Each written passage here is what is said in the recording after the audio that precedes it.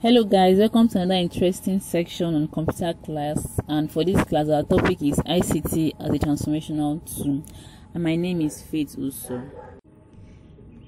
The objective of this lesson is that students should be able to state what ICT stands for, students should be able to identify ICT gadgets, students should be able to state the benefits of ICT, and students should be able to list the disadvantages of ICT. So let's get started.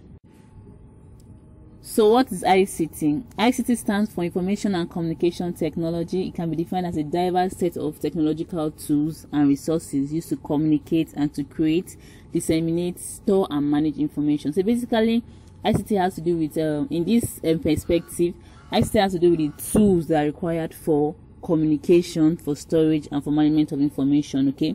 So ICT is very relevant because many companies, many schools, many businesses, they need to have an ICT sector, okay?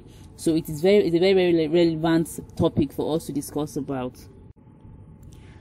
So now let's talk about ICT gadgets. An ICT gadget involves the technology and the applications that are used in communication, basically. Okay, there are many gadgets which are used in communication technology. So ICT gadgets require or involves the use of devices, or those devices that are used for communication. One of them is GSM, that's Global System for Mobile. Global System for Mobile Communications and ICT gadgets and second generation digital technology. Of course, many of us have GSM. We have mobile phones to use for communication, used to create and to transfer information. So it's a very important ICT gadget that we use, that's relevant and that we use in our daily activities. Okay, the second one we'll be considering is our fax machine. It's a device that can send or receive picture and text over telephone line. A fax machine consists of an optical scanner for digitizing image on paper, a printer for printing incoming fax machine, and a telephone for making the connection. It is used to receive data, both pictures and text, and you print it out. It's not so common in our time. You can see the picture of the fax machine here, the white machine on our screen. Then telephone is another ICT gadget. It's an electronic telecommunication device used for transmitting and receiving sounds. The most basic function of a telephone is to allow communication between 2 points, okay? It's just like our phones, but it's not mobile. So that's fax machine and telephone. So another ICT gadget we're considering is our computer system. I believe we all have seen, even if it's not in real life or in a picture, we've seen computers, okay? They use to create information, to store information, to transfer information. So another one is a pager. A pager is a small telecommunication device that receives and sends alert signals or short messages. It is the size of a pocket calculator and has built-in miniature keyboard and LCD screen that can display several lines of text. Just like what we have here, it's a small device, okay, that is used for alerts or for signals and to transfer short messages, okay? So these are the black device we have there. That's a pager. And a telex is a communication system consisting of small typewriters connected to a telephonic network to send and receive signals or message. So all these are examples of ICT gadgets. So the benefits of ICT is that, number one, greater efficiency throughout the school. Communication channels are increased through email. Of course, channels of communication have been improved. You can communicate with people through email, through discussion groups, even through edufresh.ng. We're able to teach you guys, okay? So another example is regular use of ICT across different curriculum. Provide faster, cheaper and wider access to information. Information travels fast now with the use of ICT. It removes distances, barriers in communication. Of course, we are not seeing each other, but we can communicate as it is.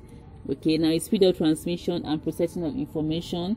It aids learning by providing access to a wide range of information. It makes business transaction easy. Remember from the beginning we spoke about businesses involving or inculcating ICT in their transactions, okay?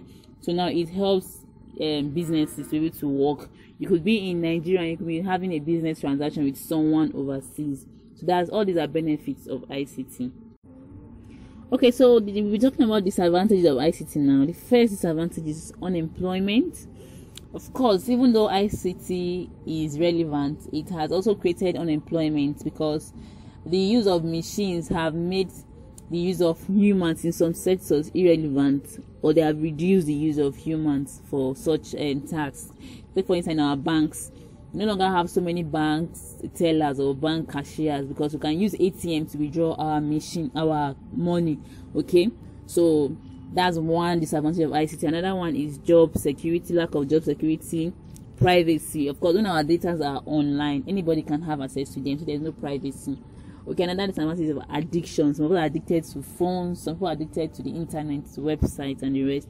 Then pornography too, that's another disadvantage. Cyber crime, that's another disadvantage. Then plagiarism. So these are all disadvantages of ICT.